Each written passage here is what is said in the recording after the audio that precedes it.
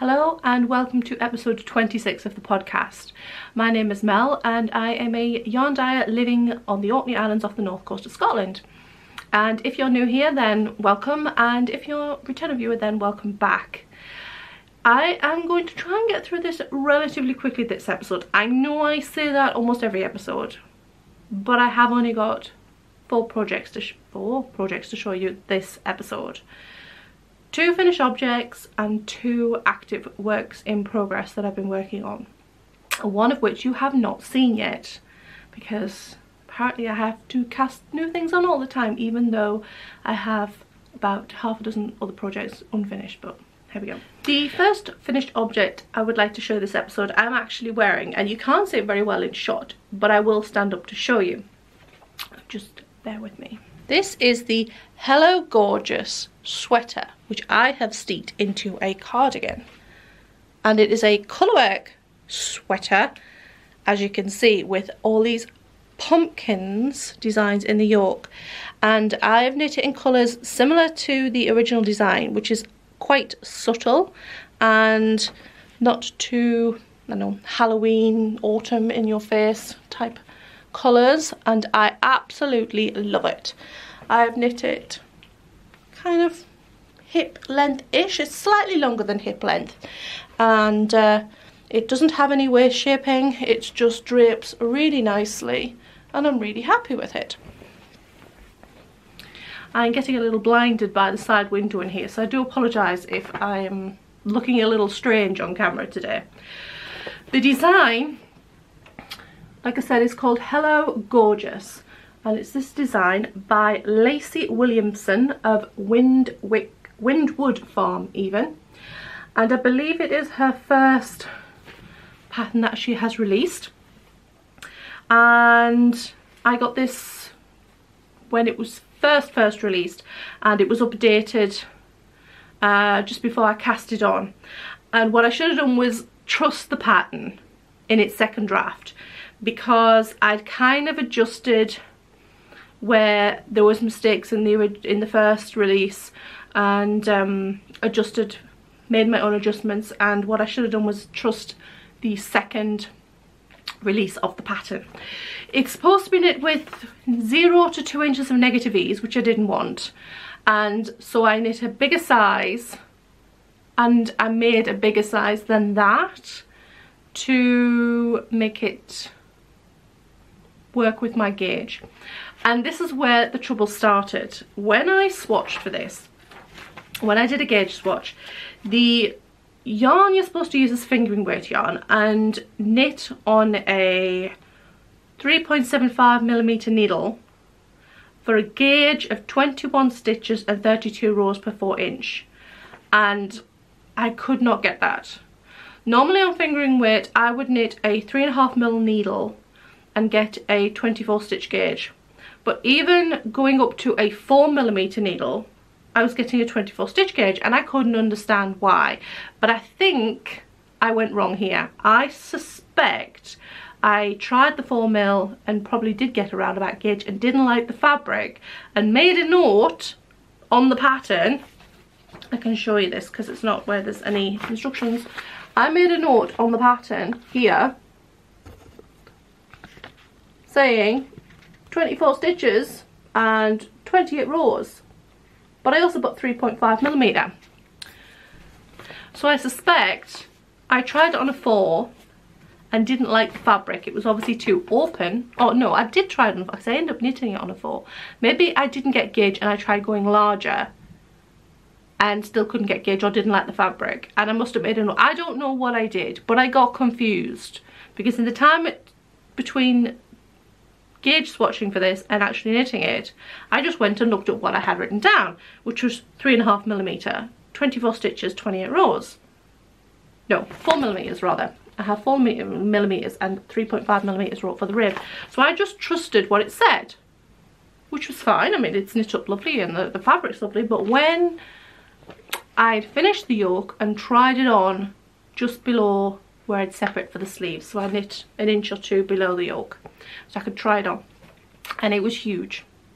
And I checked my gauge and it was no longer 24 stitches, or it was, but it was slightly off, and the yoke was massive. It was huge.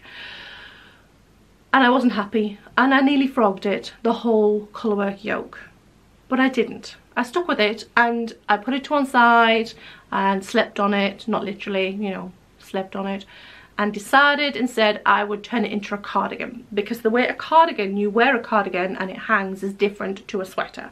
So it's got quite a lot of positive ease in this cardigan now, but whereas if it was a sweater with the positive ease, it would have looked quite broad on the shoulders, because it's a yoked sweater. The construction of it means that the shoulders tend to look broad anyway, unless you keep it quite fitted, and I didn't want that because I'm quite broad on the shoulders anyway. So making it into a cardigan meant that you kind of, it hangs, you know, if I just lower the camera a little bit, you wear a cardigan, it kind of drapes and hangs down. So whereas this neckline here is down here, it would have been up here, and everything would have been heavy up here and broad, and that's not what I wanted. So I steeked it, and I did a steeking instruction video which I uploaded a few days ago on how I did that in a garment which was basically never designed to be steeked, or an afterthought steek, as it were, one where you hadn't planned on steeking it, but then when you knit the sweater you decide you want to turn into a cardigan anyway. And it's worked out really well.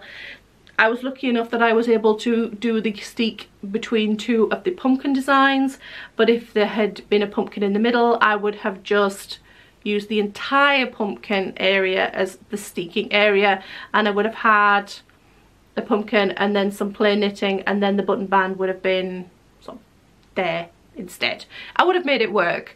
I couldn't turn the yoke around slightly, as it were, because there was already short rows on this. But if you were knitting a cardigan from a sweater that doesn't have short rows, you would be able to kind of swing round where the yoke was and adjust for where your steek was in that sense too. But I didn't have that option with this one. I love it. For a first design sweater, I think it's really, really good.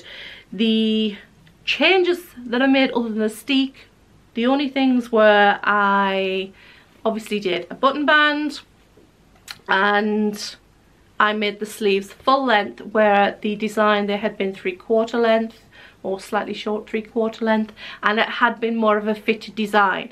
Also, the neckline on this is quite wide.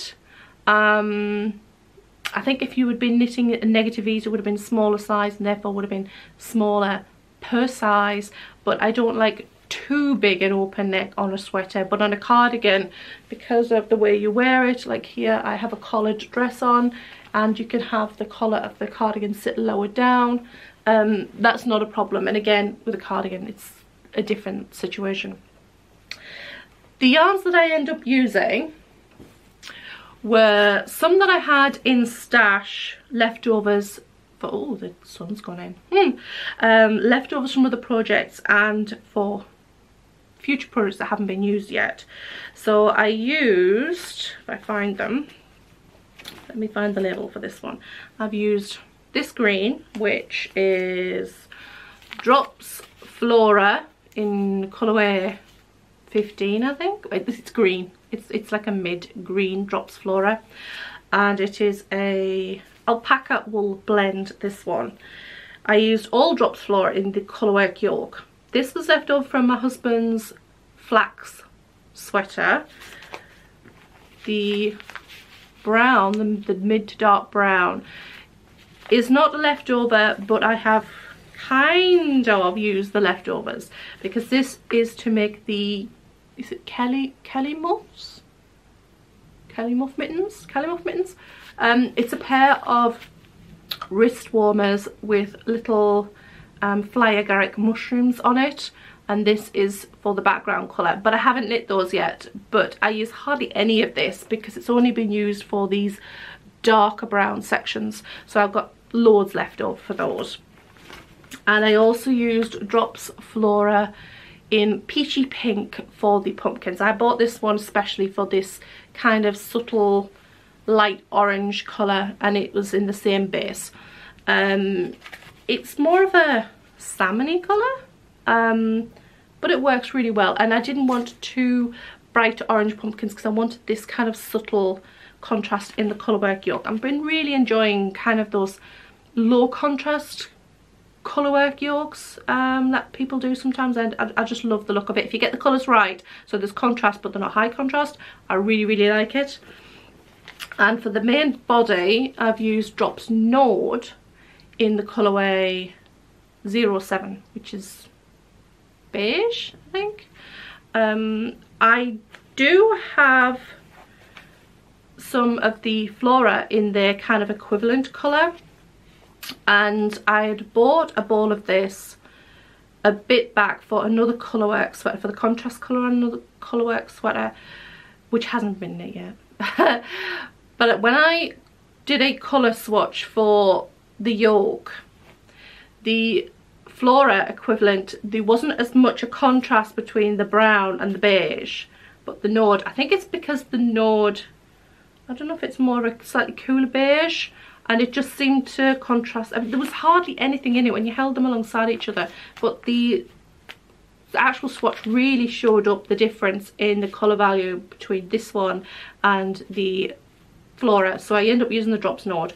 It's almost the same base. It is also a wool alpaca blend, except this one also has nylon in it, so you can knit socks with it.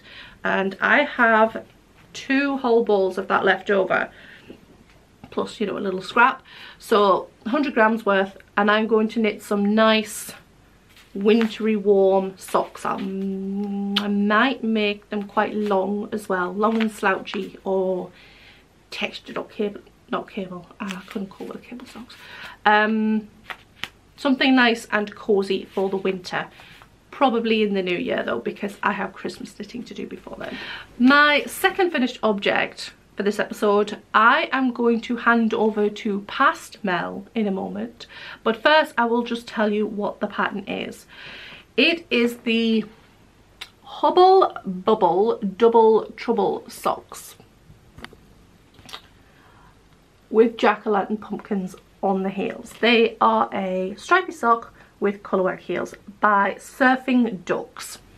I really like these. I basically used the colourwork charts for the heels and used them on my usual recipe for a toe-up vanilla sock, which, if past Mel hasn't mentioned, is Turkish cast-on toes, gusset, slip stitches, which I only did on the bottom and slightly up the back of the heel before doing the colourwork at the back of the heel. The only other change was I didn't make increases for, when you make a gusset on a toe-up sock, you make the gusset and then you do the little, before you start doing the heel, you make increases between those gusset stitches so that when you knit up the back of the heel you have enough for your slip stitches, because slip stitches are shorter than regular stitches. So I didn't do those increases because I didn't need to, because I wasn't doing slip stitches across the heel, I was just doing colourwork. The yarns I used are Cascade Heritage in pumpkin for the orange, and I think it was Drops Fable in just plain black for the black. Knitting black was not very fun on socks, and there was a lot of daytime knitting with this one. But anyway, I will hand over to past Mel for now, and she will tell you and show you the finished socks. Hi, it's past Melanie here, and it's also Halloween Melanie, which is why I am in my Halloween best.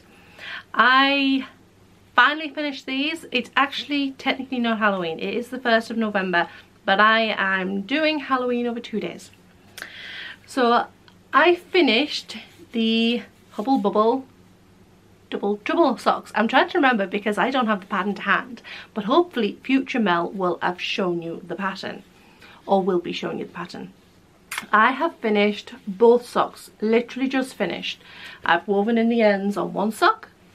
I just need to finish weaving in the ends on this sock, and then I'm going to put them on my feet, which is why I'm showing them now.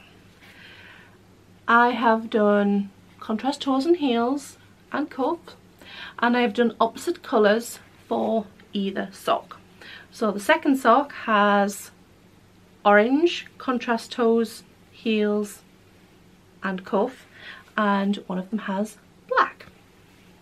Also, the colour work on either heel is slightly different. So this one, this jack-o'-lantern, has like a jaggedy mouth there that you can see, and this one, which I won't be able to show you very well on the blockers, but it has like just a little wee mouth there. I will take it off the blocker in a moment. The yarns I've used, I have used the orange is Cascade Heritage in the colourway Pumpkin, and the black is just Drops Fable in black. I have slip stitched the orange stripes just on the ball of the foot because it is a merino nylon blend yarn, if it will focus. There we go. So I've just slip stitched the orange stripes themselves and a little bit there at the base of the toe. I've also put some short rows at either end of the slip stitch part. I'm not sure what else there is to say really. I have done a 2x2 rib. If I take this one off the blockers, I can show better the colour work on the second sock with this little wee mouth there, and I really like them. The orange, like I said, is merino nylon, which is why I've done the slip stitches to reinforce and make them a little more hard wearing, but I've not bothered doing that with the black. And because it has colour work on the heels, I have not done slip stitches on the back of the heel either, although I have done Eye of Partridge slip stitches on the heel turn, which I'm not sure will show up here. I'm working under artificial light because it is already dark outside. I have done my usual toe up, Turkish cast on, 2x2 rib, and gusset. I think that's all there is to say. I've used 2.25mm needles, and yeah. So I will hand you back to future Mel. So hopefully past Mel remembered everything, but otherwise I have 2 active works in progress. I have shown previous works in progress on the episode that are not finished yet, but I haven't been working on them because I'm trying to get a head start on my Christmas knitting. I hadn't planned on making Christmas gifts. Well, I kind of had, I've just kind of forgotten, and one of them is one that I hadn't planned on. I'm knitting 2 pairs of socks for my husband for Christmas, one of which I am most of the way through, and I'm knitting a shawl for my mum for Christmas, which wasn't planned. I wasn't going to knit gifts this year, but I don't know, I just strike of inspiration, I guess. So what I am working on is this, which it looks super bright. It is super bright. It looks even more super bright on camera. I haven't got very far yet, but this is the Dotted Rays shawl by Stephen West. I'm holding it this way because this is the top edge, and as you can see, it has these kind of radiating asymmetrical crescent sections along the shawl, and it's got to the point where the needles, really I could do with going on a slightly longer cable. You can see it makes these kind of wedge shapes as you go too. So I'm working on the pink and orange at the moment, and I've used pink and green and such like, and it's going to be really brightly coloured. It also has these great big eyelets as well. So you can kind of see, if I try not to pull it off the needles, how it's starting to work up, and it is more rounded at the bottom, but there you go. So it's kind of like that, and I'm really loving working on this. I thought I would work on, you know, if I work on one section a night, I will get through it, and I can work on one section, then go on to another project that I'm working on. But actually I'm finding I've just been working on this almost exclusively because I'm really enjoying it. It's kind of, because the way it works up, you've got kind of segments, like kind of wedge shapes. So you think, oh, I'll just knit that wedge shape, and then you've got like a double row where you make the eyelets. So you think, you get to the end of the wedge, you know, I'll just do the eyelets so it's set up ready for next time. And then you think, oh, well, I'm nearly at the end of this colour, so if I just use up this, so it kind of goes on and on like that. The yarns that I'm using are going to be a struggle to show you, but they are a whole load of minis that I have from a yarn advent from a few years ago. And if I just hold up like a couple of handfuls of them without throwing them completely all over the floor, you can see I have a lot. They're all from this one advent calendar. There are more as well. There's like purples and there's blues and there's yellows and stuff, and some of them are semi-solids with kind of speckles, and some of them are like a variegated or silk striping, as with or without speckles too. The yarn is by the Dye Shack, I believe. Did she change her name recently? I think it's still the Dye Shack, Dye Shack. I will put the name on the screen and obviously the link down below in the box, so if I've got the name wrong, but I will put them down anyway. Like I said, the pattern is the Dotted Rays by Stephen West, and this is going to be the worst photo for showing on, even in colour, the shawl, because he blends it to the background. But you can see it is you can see, kind of see the rays, the dots and rays and stuff. I'm knitting it on a 4mm needle, and I think I have 200 grams worth of those minis, so it'll make a good size shawl. It's going to look fab. I don't wear a lot of bright colours, or if I do, they tend to be more jewel toned. My mum wears a lot more brighter colours, so it's going to go fab with my mum's clothes compared to mine. I don't know if I'll show it again before Christmas. I might, because mum knows that she's getting it. She knows the design, because she decided, I gave her a choice of what designs and she chose this one. So she knows the pattern I'm using and she knows the yarn I'm using. So I might show it again on the podcast, depends how far I get with it. But if it's close to finish, I might not.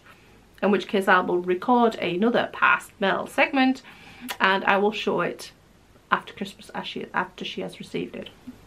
The only other work in progress I have on the needles that I'm actually working on at the moment is these socks for John. Like I said, I am working on 2 pairs of socks for John for Christmas. The second pair I haven't started, but they're kind of Licorice All Sorts inspired. But we'll get to those when I finish these. These ones I've already knit one whole sock, and I am working on the second one at the moment. And I will show the finished sock when I finish the pair. Otherwise there would be no point showing you the second one, would they? I am using King Cole Zigzag for the main body of the sock. I think I have the label in here. I do. And it is King Cole Zigzag. There we go. And the colourway is called Beige, which doesn't really make a whole load of sense considering there isn't a whole lot of beige in the yarn. I mean, it does have beige. It has, you know, beige here, and I guess you could vaguely call the cream beige, but it's mostly other colours. It has brown and it has grey, and it's got blue, very bright turquoisey blue and green and a kind of a red colour.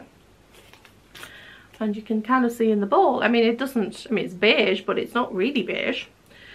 So I'm using this for the body, and for the toes I'm using yet more leftover drop sock yarn in this colour green. I think this one's called Apple. If it's not called Apple, it should be, because it is an appley green, and I chose that because of the green flecks rather than just go boring and have like grey toes or something like that. I do like a contrast toe and heel and cuff. So yes, I am working on the main part of the sock at the moment. I'm trying to do these when John is at work. He has seen the first one, so I don't know why I'm trying to be more subtle about it. Maybe he'll forget what they look like by Christmas. So I've been working on this when he's at work in the afternoons, and yeah, not a lot to say. Turkish cast on, toe up, gusset, slip stitch heel, 2x2 rib, I think. You know, it's fairly straightforward.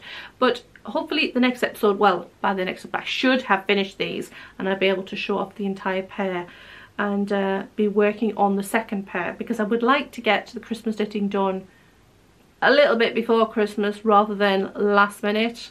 I don't want to be rushed again. It just gets too overwhelming otherwise when you got all the festivity things coming up through the holiday season and then trying to do extra projects on top. And I want to knit myself some stuff as well. I mean, I have a lot of Christmas sock yarn. I would like some more Christmas socks. I like to try and knit myself a pair of Christmas socks every year, and I have quite a selection to choose from now. So yeah, so that is my second work in progress for this episode, and all of the knitting content. As a side note, in case you're wondering, the dress that I'm wearing underneath this cardigan is the penny dress. I made this from some vintage fabric a year or two ago. So yes, it's the penny dress, and I love it. It has pockets. It has pockets.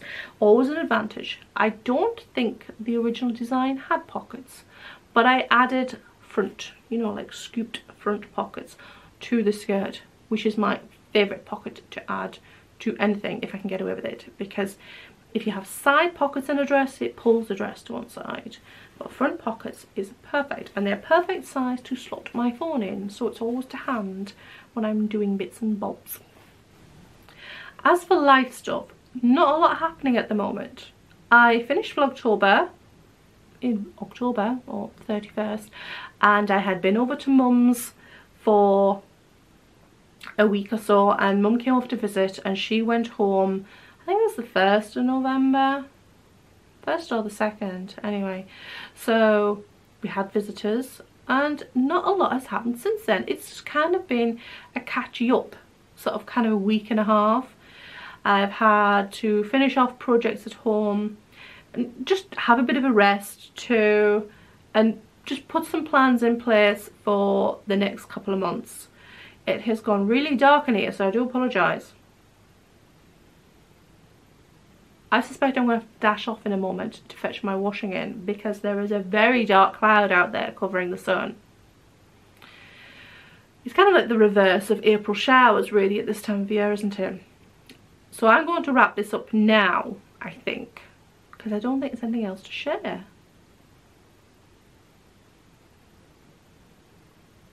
Other than future knitting plans, I have John's licorice all sort socks to do to start. I have Christmas socks for myself to knit. I've got my Red Moon sweater to finish, which I have got probably a third of the way down the body from the underarm, so that's just stockinette, so I need to crack on with that. So I would like that finished.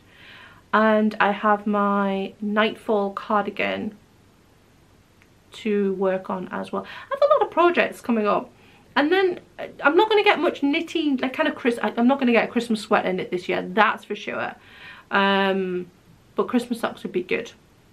I'll just have to do wintry garments once we get into the new year. Okay, so I'm going to sign off for now because this is getting really long, but I will see you on the next episode, and thank you for watching. Bye bye.